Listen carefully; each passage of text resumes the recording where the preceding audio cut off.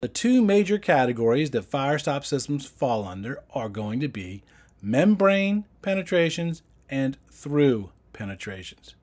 A through penetration basically means that Firestop assembly passes through both sides of that barrier. So the wall would go, somewhere in between. There'd be a little bit hanging out on each end.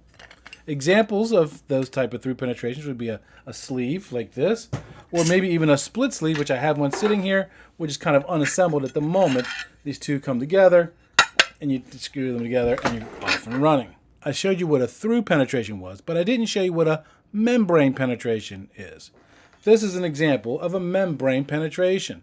So it's got a metal plate, it's got a metal tube in it at about a 45-degree angle. So when you mount this metal plate on the wall, the tube sticks inside the wall. So this tube does not go through the other wall. It only goes through one side of the wall. That's a membrane penetration.